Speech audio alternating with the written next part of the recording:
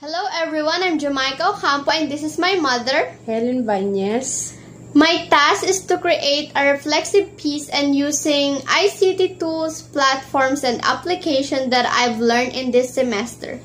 How ICT empowers me from my area specialization that leads to a significant contribution to the society.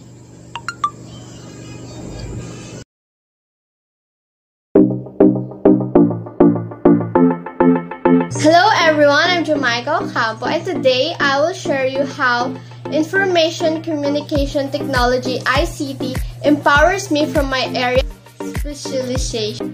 ICT empowers me from my area specialization that leads to a significant contribution to the society is to be successful in what I do. Get the information about what I study, communicate with other people to get things done properly, and leads me to voice with graveness and support what I am fighting for in life for the good of all people. Also, it leads me to make my study information known to everyone to be aware of what is happening to us and around us.